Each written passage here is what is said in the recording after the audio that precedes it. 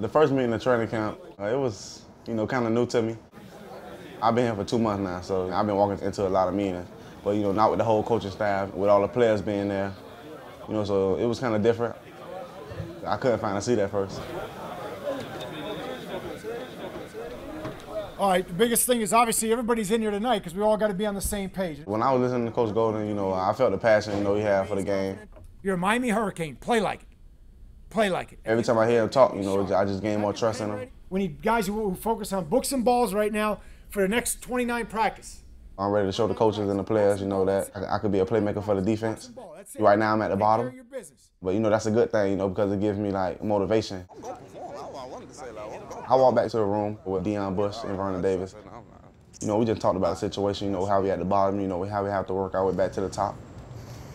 We just told each other, just be patient, and just when we go out there, just compete, just prove ourselves. I wanna make my way up. It all starts tomorrow. I'm gonna prove myself by studying my playbook, doing what I've always been doing ever since I've been growing up. Just studying. Just want to go out there and compete, and show the coaching that I'm a good man for the job.